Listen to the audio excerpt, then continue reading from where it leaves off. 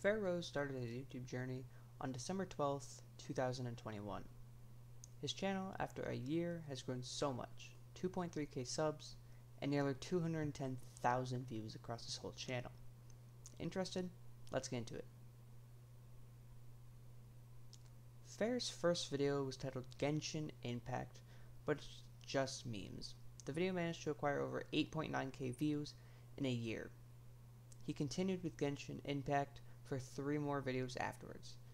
After this, he made Pokemon content. The Pokemon content didn't last long though. He quickly was back to recording Genshin Impact videos.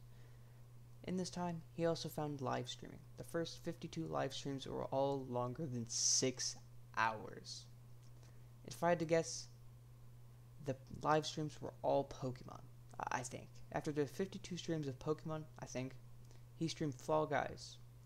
Then, afterwards, streamed Minecraft and continued streaming the other games he had played so far.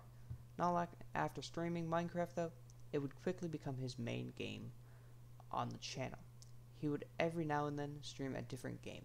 He also did Minecraft Realms live and more Hive content in this time. Then around 4 months ago, he started to pick up traction in the Hive community. His live streams were gaining views fast and was approaching 1.5k subs. At the time, after an astonishing 3 weeks, 3 months ago, he hit 1.8k subs, 200 subs away from 2,000 subscribers. This is when he started to really grind to YouTube more. He did 4-hour-long streams or longer. He was getting closer and closer to 2,000 subscribers. In this time, he continued posting videos and YouTube shorts now and then. His recent videos are first time on Zeka and the greatest just build game of all time. In these last 2 months, he went from 1.9k subs all the way to 2.34k subs.